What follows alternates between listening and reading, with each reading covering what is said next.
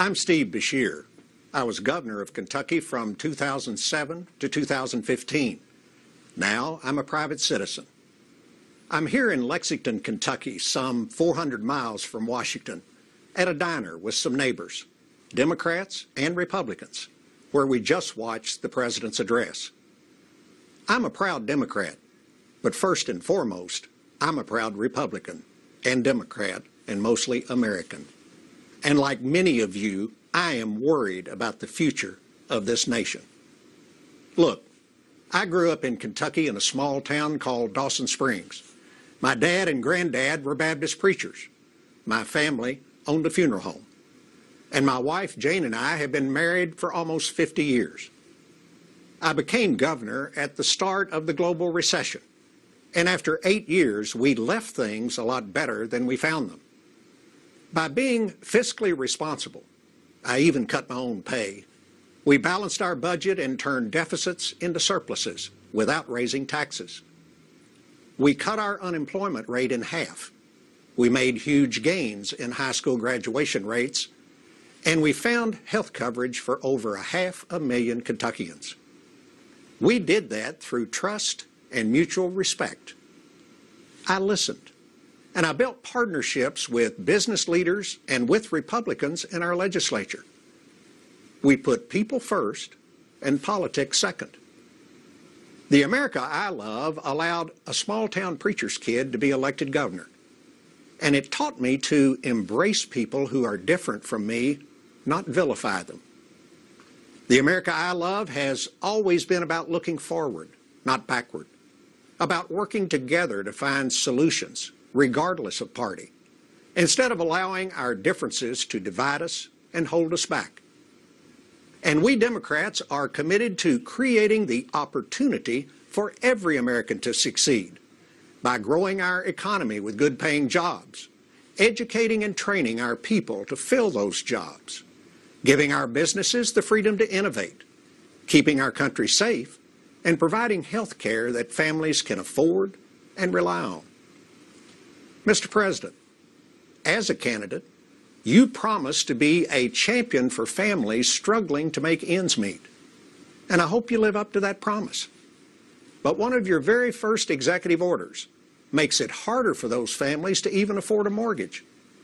Then you started rolling back rules that provide oversight of the financial industry and safeguard us against another national economic meltdown. And you picked a cabinet of billionaires and Wall Street insiders who want to eviscerate the protections that most Americans count on and that help level the playing field. That's not being our champion. That's being Wall Street's champion. And even more troubling, you and your Republican allies in Congress seem determined to rip affordable health insurance away from millions of Americans who most need it. Does the Affordable Care Act need some repairs? Sure it does. But so far, every Republican idea to replace the Affordable Care Act would reduce the number of Americans covered, despite your promises to the contrary. Mr. President, folks here in Kentucky expect you to keep your word, because this isn't a game. It's life and death for people. These ideas promise access to care, but deny the importance of making care affordable and effective. They would charge families more for fewer benefits and put the insurance companies back in control. Behind these ideas is the belief that folks at the lower end of the economic ladder just don't deserve health care, that it's somehow their fault that their employer doesn't offer insurance or that they can't afford to buy expensive health plans. But just who are these 22 million Americans, including 500,000 people right here in Kentucky, who now have health care that didn't have it before? Look, they're not aliens from some distant planet. They're our friends and our neighbors. We sit in the bleachers with them on Friday night. We worship in the pews with them on Sunday morning. They're farmers, restaurant workers, part-time teachers, nurses' aides, construction workers, and entrepreneurs working at high-tech startups. And before the Affordable Care Act, they woke up every morning and went to work, just hoping and praying they wouldn't get sick, because they knew that they were just one bad diagnosis away from bankruptcy. You know, in 2010, this country made a commitment that every American deserved health care they could afford and rely on. And we Democrats are going to do everything in our power to keep President Trump and the Republican Congress from reneging on that commitment. But we're going to need your help by speaking out. Another commitment now being tested is to our national security. Look, make no mistake, I'm a military veteran myself, and I know that protecting America is a president's highest duty. Yet President Trump is ignoring serious threats to our national security from Russia, who's not our friend, while alienating our allies who fought with us side by side and are our friends in a dangerous world. His approach makes us less safe and should worry every freedom-loving American. Instead, President Trump has all but declared war on refugees and immigrants.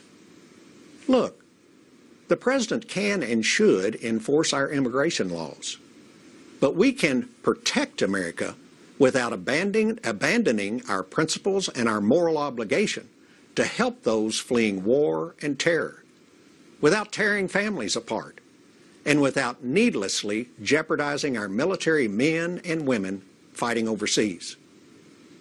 You know, another Republican president, Ronald Reagan, once said, "In America, our origins matter less than our destination." And that is what democracy is all about. President Trump also needs to understand that people may disagree with him from time to time, but that doesn't make them his enemies. When the president attacks the loyalty and credibility of our intelligence agencies, the court system, the military, the free press, individual Americans, simply because he doesn't like what they say, he's eroding our democracy, and that's reckless. Real leaders don't spread derision and division. Real leaders strengthen. They unify, they partner, and they offer real solutions instead of ultimatums and blame. Look, I may be old-fashioned, but I still believe that dignity, compassion, honesty, and accountability are basic American values.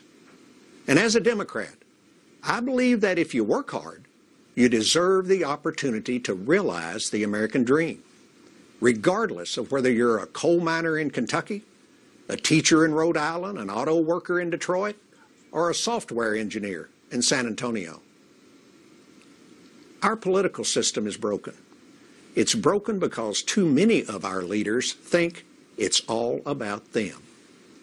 They need to remember that they work for us, and helping us is their work. Kentucky made real progress while I was governor because we were motivated by one thing: helping families. Democrats are trying to bring that same focus back to Washington, D.C. Americans are a diverse people, and we may disagree on a lot of things, but we've always come together when we remember that we are one nation, under God, indivisible, with liberty and justice for all. Thank you.